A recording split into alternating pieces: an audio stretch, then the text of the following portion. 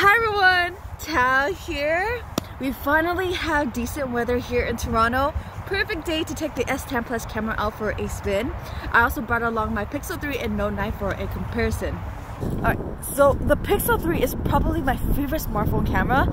Now, I know not everyone cares for the processing that Google does, but hey, it's hard to argue how consistently reliable the camera is. The Note 9 is no slouch either. My two biggest complaints with it were the less than ideal selfies and its trouble capturing moving subjects. Anyways, let's see how this brand new S10 Plus camera stacks up. Let's go! Starting with some selfies. I was a little nervous about this first shot as the sun was shining right at the cameras. The photo that stands out to me is the S10 Plus. I'm seeing a lot more details in my face and I like the dreamy vibe that it has going for it. It's probably not the best picture from a photography perspective, but it's definitely my favorite out of the three. So in this shot, the Pixel 3 just wouldn't blur out the face of the woman smoking behind me, despite it being just a painting. I took the photo 3 times to be sure. Anyways, let me know which one you like best. It got super cold, so I ran inside. Here's another selfie portrait. They all look very similar, but the Pixel 3 is pulling out a lot more detail. Looks like I'm the only person who'd come to the beach in the middle of winter. I left Scene Optimizer on, and you can see it really punching up the colors on the S10 Plus. The coolest addition to the S10 lineup this year is probably the ultra wide angle lens. Here's the same shot with that lens. Super cool. Here's a shot that's way too close to my face. This should give you guys an idea how well each camera picks up detail in close-up portraits. In terms of favorite photo, I think the Note 9 killed it.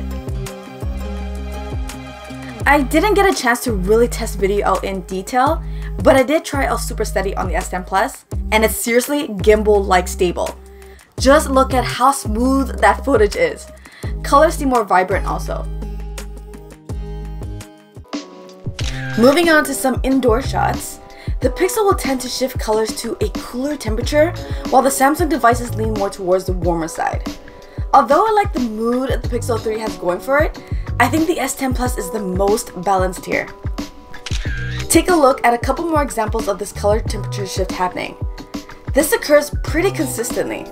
First one in the fitting room, and one of me and my ride.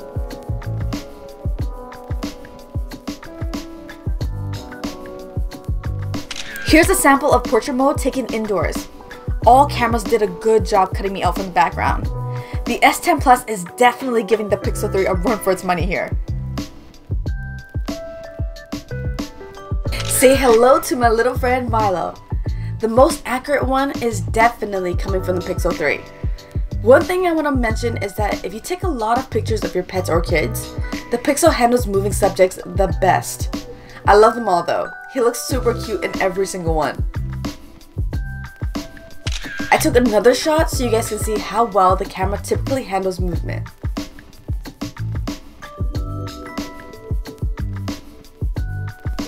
I decided to snap another portrait shot. Edge detection didn't turn out perfect on any of them. As you can see, there is some blurriness on the side of my leg.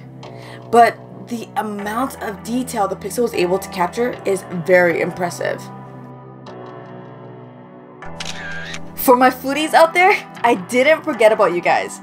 Here's one that I took in a dimly lit restaurant of some food.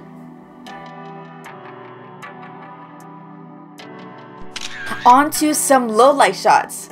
I decided to take a quick selfie where I was at the arcade with some neon lights shining onto my face.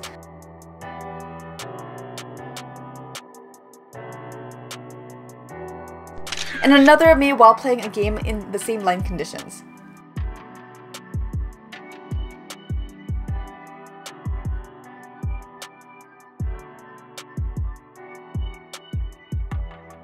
On the way home, snapped a couple of low light shots.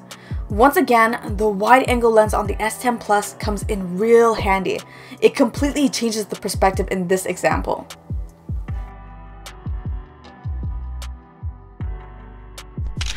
And last picture for this comparison is of a Starbucks storefront. Let me know which camera did best.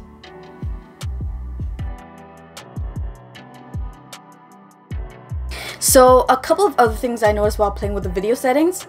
4K video recording no longer has a time limit. On the Note 9, it had a 5-minute cap. You can actually record video with the ultra wide angle lens on the back too, which should open up a lot of cool possibilities. Throw in the fact that the S10 Plus can record 4K on the front facing camera, it's easily the best phone for video out of the 3 devices. For pictures though, I still think the Pixel 3 is more consistent and retains a lot more detail, especially in faces. Anyways, as usual, thank you all so much for watching. Hopefully this gives you a better perspective on how all 3 cameras perform in different situations.